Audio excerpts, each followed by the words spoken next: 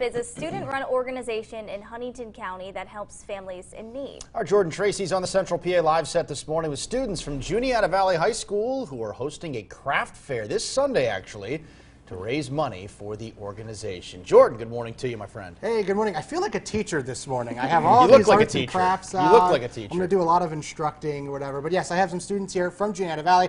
Haley Smith, Hayden Taylor, Caden Rupert, and Grant Musser. Thank you guys for waking up this early and coming out and being on TV. No problem. Is this a little early for you guys? Yeah. You guys aren't getting to the bus stop or driving to school yet? I don't think. So tell the people at home what CHAMP is. So basically it started out with Jeremy Krause, Matt Bear, and Destiny Devlin, and it's a student-run organization. They actually handed it over to the students, so it's basically only students. And we are raising money for families in need, and this year CHAMP is actually on March 1st, so the four schools, Southern Huntington, ourselves, Mount Union, and Huntington, will come all together and we'll have a dance marathon kind of like all through the night. And through the night, we're also trying to keep raising money for the families in need.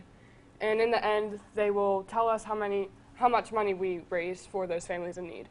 So it's really cool. And yeah, that's awesome. It kind of reminds people in the area of Thon from Penn State, something like that.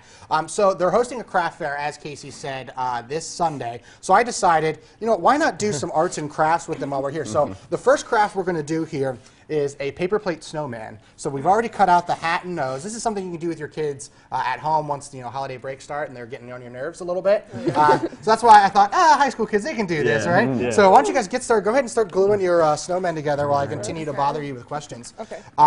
So what they told me was basically they've raised roughly $140,000 to benefit local families so far in the 5-year existence of the organization, which is pretty cool. For you guys to get involved with something like this, what does it mean to you? Why did you guys get involved?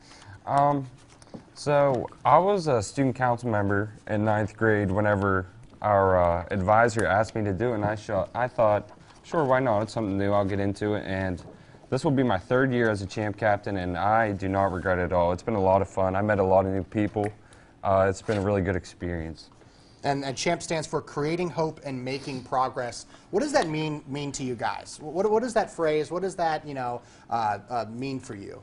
Well, we know that the kids and the families that are affected by this are really working hard, and they're fighting this battle. And just seeing that we can raise this money and help these families who are making progress, and giving them the hope that that we know that they're fighting and they know that they can do it, but we're just happy to give them the hope that they can keep going and help them keep making progress with their battle. So. And as I said, folks, the craft fair is this Sunday from 11 to 4 at Juniata Valley High School. We're going to keep working on our arts and crafts here, and we'll tell you a little bit more about the organization and about the big dance marathon in a little bit. For now, I'll send it back to Casey and Maggie. Man, I just love that, Jordan. I know. I love kids, young kids having an impact like that. And a great organization. It's really awesome. It really is. And we'll check back in with you guys in a little bit. Thank you.